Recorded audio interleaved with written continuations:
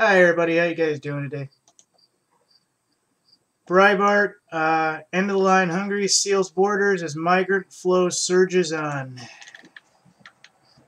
Budapest, Hungary, September 7. Hungary has had enough after weeks of turmoil driven by immigrants surging through the country's frontiers on their way to Germany, borders with Serbia and South and Austria.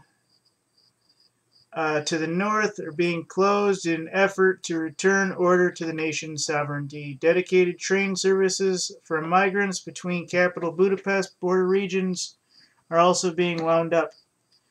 Austrian Chancellor Werner Faymann told reporters Sunday night he supports the closures after what was called an intensive talks to Hungarian Prime Minister Viktor Orban and German Chancellor Angela Merkel. We've always said this is an emergency situation in which we must act quickly and humanely.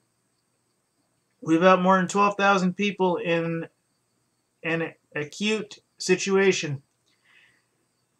Now we have to move step by step away from emergency measures toward normality in conformity with the law and dignity.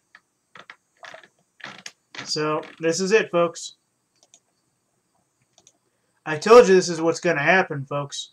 Each country is going to take in X amount of people, and after that, they're going to cut them off. I told you this. And what happens after that? What happens after that? They get pissed off. People start starving to death in massive numbers. They start throwing rocks and things on borders. You name it, it starts happening. And then you get what happened with the Goths, Visigoths, Huns, and various other groups in the Middle Ages. They start taking up arms against the larger countries that won't let them in, and then they start sieging the places.